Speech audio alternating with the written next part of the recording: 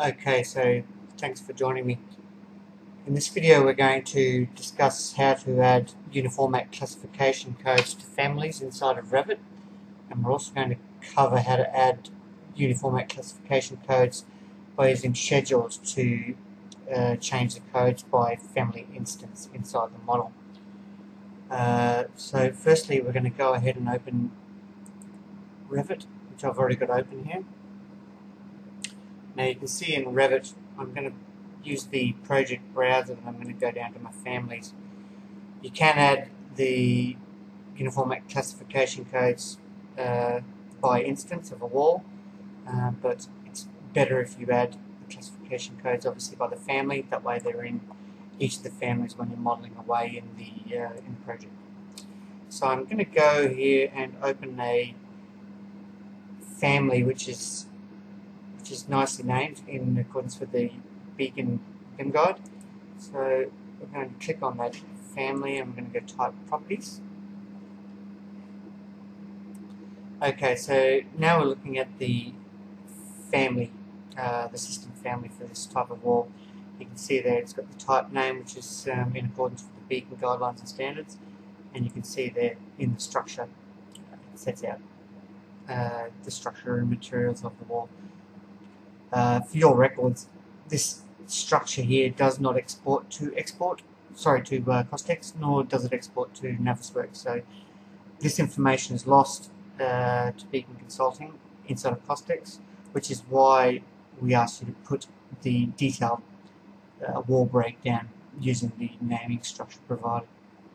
So what we want to do is we want to add in the uniform classification codes, and we want to add those into the assembly code area.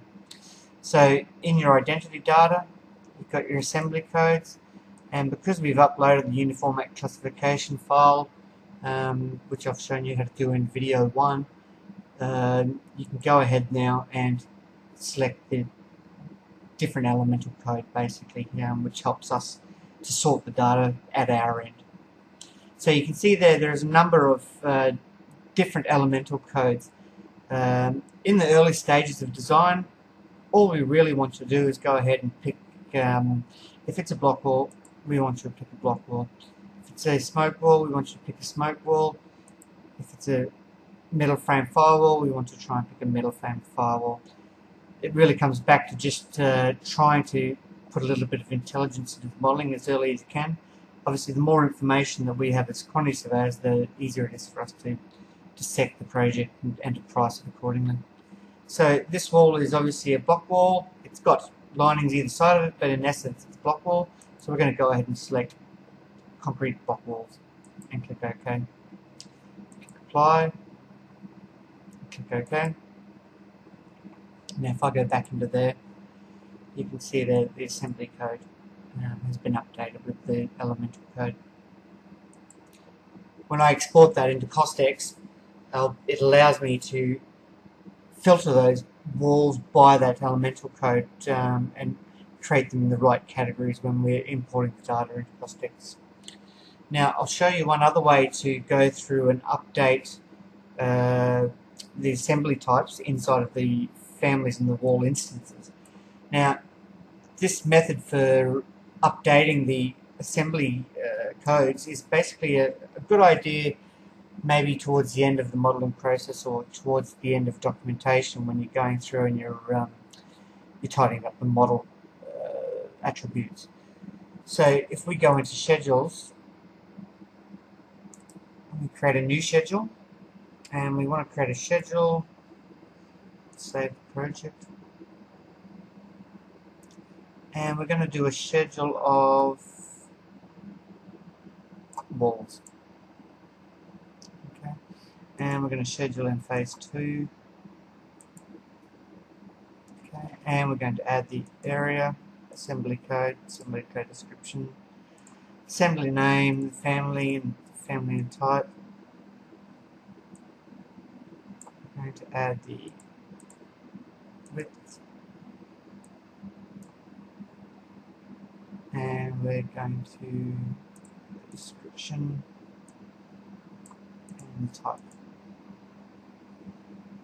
And we're going to click OK. and that's created a schedule for us of all the walls. Now you can see in the wall schedule, if I just extend that out, because I've only added the assembly codes to just those couple of families, there's a lot of walls here that don't have, obviously, the assembly codes inputted into them.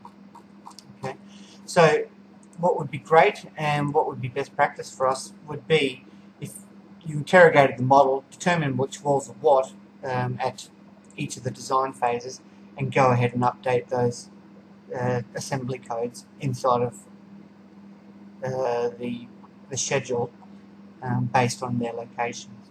A good way of doing that is obviously I like to show those walls, okay, and it'll show me where the walls are located. Okay, that helps me to go back and then go back into the schedule and change that wall to it's a wall, okay, and it's concrete block wall.